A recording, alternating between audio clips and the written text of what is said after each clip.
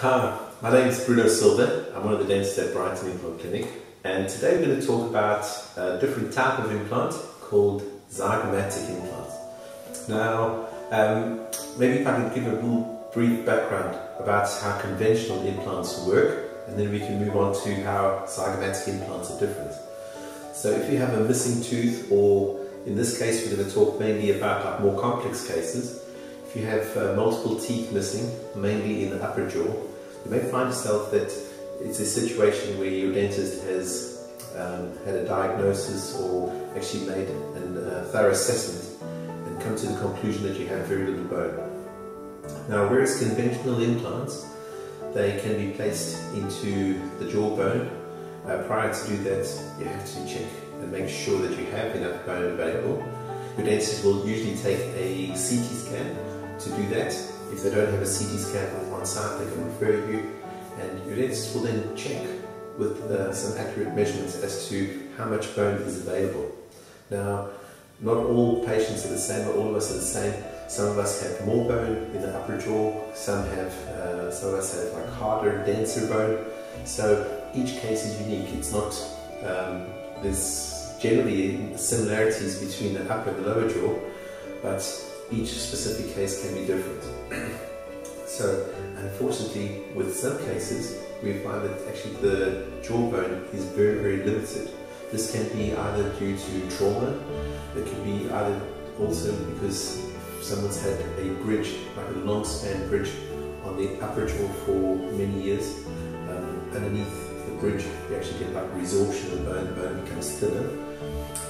Or just a different scenario or example is if someone's been suffering from very aggressive types of gum disease, it can actually result in you having very little bone left.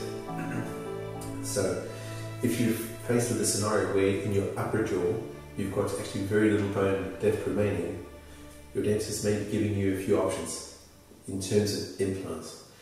A full denture, before we get to implants, a full denture would be an option that's involving no implants at all.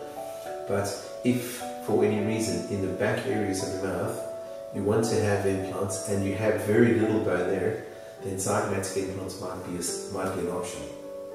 So prior to zygomatic implants, or prior to zygomatic implants becoming more popular and more widely used in dental practice, if I can just maybe go back, actually zygomatic implants are not as commonly used as general implants, as just conventional implants I should say. They are very specific and very unique. They aren't used anywhere as frequently, you know. So zygomatic implants are quite unique. We use them in only very advanced complex cases, but they work really, really well, and I'm going to explain why the rationale, why we use zygomatic implants in the practice. So there are alternatives to having zygomatic implants, and those generally are bone grafting techniques. Now there are many different options of bone grafting, and your dentist may be suggesting an option for you. The disadvantage with bone grafting is sometimes that the length of time that the bone grafting procedure takes to actually heal. Sometimes it can be 9 months, even up to a year. It's quite a long, protracted process. It can be quite difficult also when having bone grafts if you're using an upper denture. For a bone graft to be successful, the bone material that's being grafted, it needs to be left very still. You can't put pressure on it. There has to be no movement on it, and that can be quite difficult if you're having an upper denture and you're biting and having to eat and function. So although bone grafting is very good, it does have some limitations in that it can be unpredictable, it's quite uncomfortable, it's a long period of time for the healing process, and they can be quite costly. Okay, so as an alternative, and this again I'm talking very broadly, this doesn't apply to every single case. I can't stress enough the importance that you need to have a thorough assessment with your dentist if you are in this category of a problem. Okay, so as an alternative to bone grafting, you could be suitable for zygomatic implants. Now, zygomatic implants, they're actually, like, by technical terms, they're considered as they're like outside the normal jawbone. So instead of placing it into the upper jaw where conventional implants are placed, they're actually placed into these high areas over here, actually your cheekbone, and hence the name, the zygomatic implant. It's actually called the zygomatic bone. So it's a much longer implant, and the implant basically fixates into an area where generally we find the jawbone to be quite good. It's a good density, and it's generally an area with good quality bone. So just very briefly, the upper jaw generally has softer bone than the lower jaw. So for example, this area where the implants are placed, they generally have like a softer type of bone. It's a more porous, more permeable, softer bone than, for example, the lower jaw. But if we're actually bypassing this area of the upper jaw and using the cheekbones are actually generally more similar to the lower jaw than what we find in the upper jaw. So the bone is like a little bit harder, it's denser, and it's an alternative to bone grafting. So if I can recap, basically if you have an upper jaw where you have very limited amounts of bone, and bone grafting is being suggested, or your dentist has said that there's no other alternative to dental implants, it may be worth considering checking to see if you're suitable for zygomatic implants. With zygomatic implants, the surgery can be done while you're asleep with intravenous sedation. It's quite effective, and the surgery takes about 3 to 4 hours to carry out here in our practice. Okay.